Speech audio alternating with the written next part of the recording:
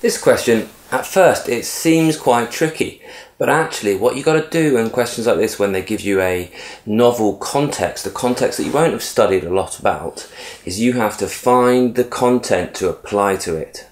So when you're reading, think, which part of my syllabus am I supposed to be applying to this situation? Okay, so tennis again in this same series of exams. This time again about the serve. He's going to hit the ball over the net, blah. Fundamental mode of oscillation is shown. So this is the fundamental mode of oscillation. Transverse waves travel along the length of the racket at a speed of 160 meters per second. So you've got the wave speed. You've got a distance between two nodes. And if you can imagine a standing wave, a full wave would be the distance for one full cycle. So this 45 centimeters is only half a wavelength.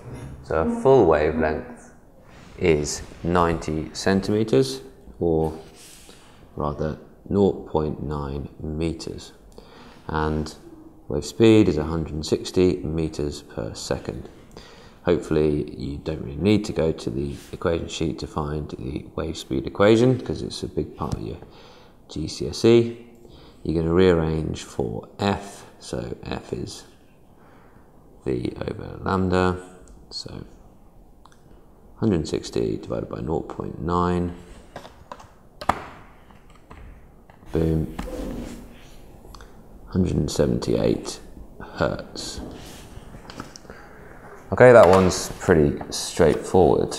Okay, just a couple of things to trip up the weaker students. Right.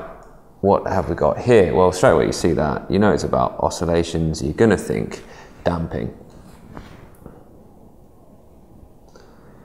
Okay, this is displacement against time. You can see that the amplitude of that oscillation is reduced as time goes on, and it's reduced exponentially, but it's not going to ask you about exponentials, I think. Hollow spaces are built into the racket frame and small lead spheres are packed into these spaces. I didn't know that was a feature of tennis racket design actually. I don't know if my racket's got that or if it's a new thing. But anyway, explain how this results in the graph shown. So if you've seen that graph and you've recognised damping, then really this question might as well say, explain damping. So my first 2 points I'm going to make is that energy is removed from the system. What damping is. Alright, so if energy is removed from the system, this causes a reduce in amplitude over time. And I may just in case, because I know it's an exponential, I'm just going to put that in as well, but it's not actually part of the mark scheme. But you know, it might be at one point, explain the shape of this graph might have, you know, an exponential in it. And lastly, I'm just going to now apply this damping. What's doing this damping? These small lead spheres. So what's going to happen to these lead spheres? Well, there's two ways that those small lead spheres could absorb that energy. They could deform, absorb some of that energy.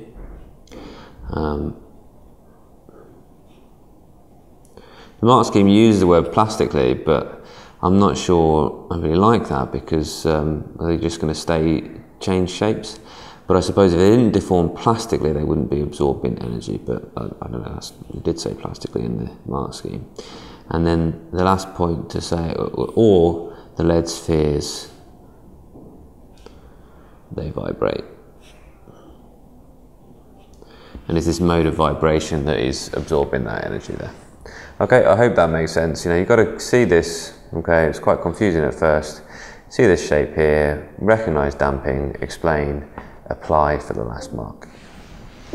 So I hope when you saw that you realised actually it was quite an easy explain question after all, even though it wasn't necessarily obvious what the question was actually about at first. The more you practice exam questions, the more you're going to get used to doing that, applying different parts of the syllabus to these new contexts. But you need therefore to have a really good overview of the content in your specification, so you know exactly what you have got to be applying to these different contexts.